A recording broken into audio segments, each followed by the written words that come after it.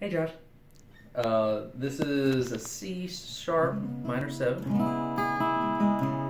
I'm taking my index finger and I'm bouncing down from the A flat to the F sharp. So it goes, and that's a F sharp 7. Going from the first fret of the A string to the second fret to A chord, but with a B in the bass. So.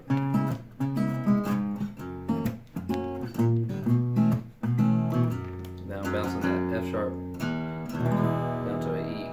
So.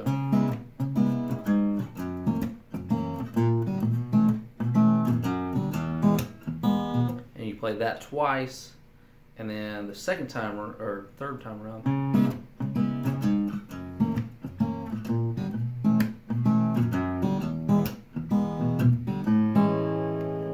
A major 7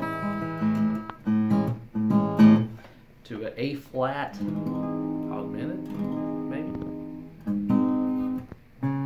Back to our C sharp minor 7. Walk it down to the F sharp 7. That weird A with the B in the bass, but you hold that a little longer, so it'll go.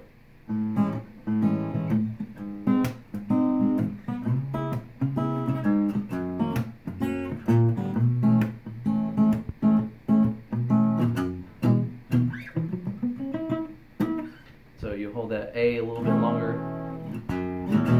back to your E, and then that's when you play the